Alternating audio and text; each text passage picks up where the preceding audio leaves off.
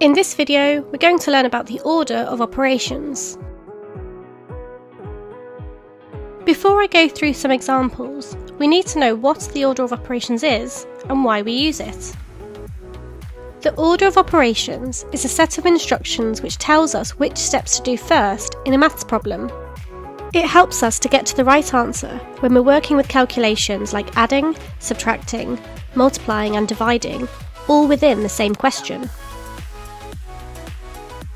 It's like a video game, where you need to complete tasks in a certain order to win the game. Or if you follow a recipe to bake a cake, if you don't follow the steps in the correct order, the cake will not turn out right. Without a standard order of operations, maths problems could have multiple answers, leading to confusion and inconsistency. The acronym that we use to remember the correct order is BIDMAS. The B stands for brackets. This means that we need to solve anything inside the brackets first. The I stands for indices. After brackets, we deal with the indices, which can also be known as powers or exponents. The D stands for division, and the M stands for multiplication. So we carry out division and multiplication in the order that they appear from left to right. The A stands for addition, and the S stands for subtraction. We also perform addition and subtraction in the order that they appear from left to right. Here are some other variations of BIDMAS, which are used in different countries or different educational systems. All of these variations have the same order of operations, they just have a different way of saying it to remember the order. I'm going to work through 5 examples now, starting simple and increasing the difficulty as we go along. If you'd like to have a go at these examples yourself before we go through them, pause the video and press play when you're ready. So let's start with a simple example. 4 add 3 times 2. An easy mistake to make would be to jump straight into what you see at the beginning of the calculation and work out 4 add 3. However, this would not follow the order of operations and you would end up with an incorrect answer. So we start with B for brackets. However, there are no brackets in this calculation, so we can move on. Then we can check the indices. There are no indices in this calculation, so we can move on. So now we can move on to division and multiplication. There is a multiplication here, so we can solve this first. 3 times 2 is 6.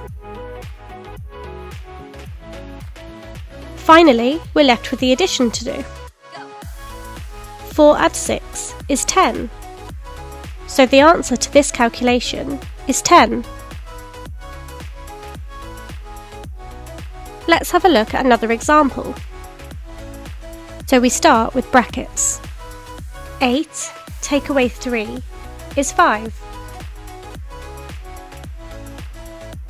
Now we can move on to indices. There are no indices in this calculation, so we can move on. So we can move on to division and multiplication. 2 times 3 equals 6. Finally, we're left with the addition to do.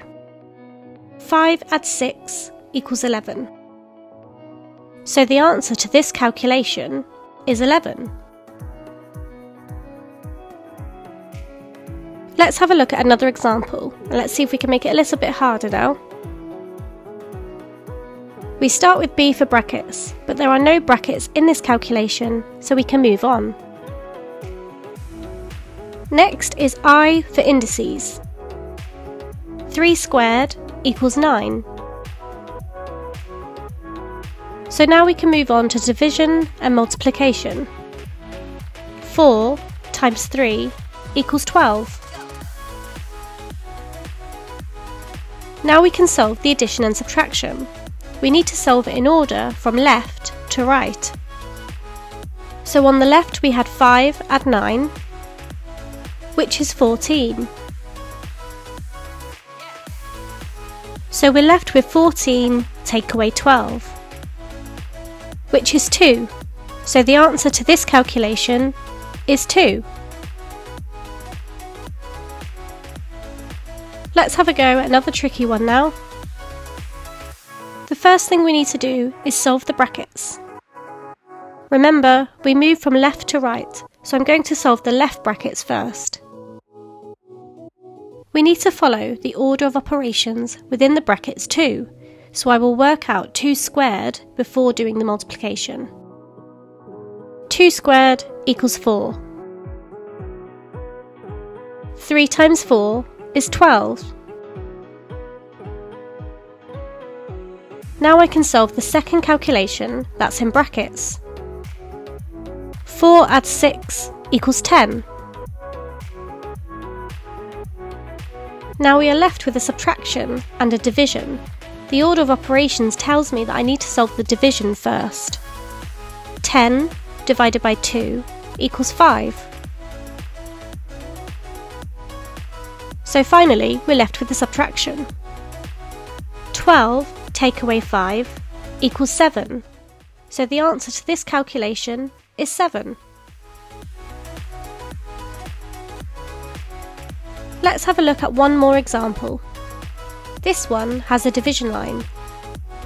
This acts like a grouping symbol similar to brackets, so we solve the calculations above and below the line first before we proceed with the division. So let's solve the top part first. There are no brackets or indices, so we can start with the multiplication. 3 times 4 is 12. Next, we do the addition. 3 add 12 equals 15. Now we can solve the bottom part. There are no brackets, so we can start by working out 2 squared. 2 squared equals 4. So now we're left with the addition. 1 add 4 equals 5. So now that we have solved the top and bottom calculations, we can do the division. 15 divided by 5 equals 3. So the answer to this calculation is 3. Now it's your turn. Here is a calculation for you to have a go at. Don't forget to follow the order of operations using BIDMAS to help you. Let me know your answer in the comment section.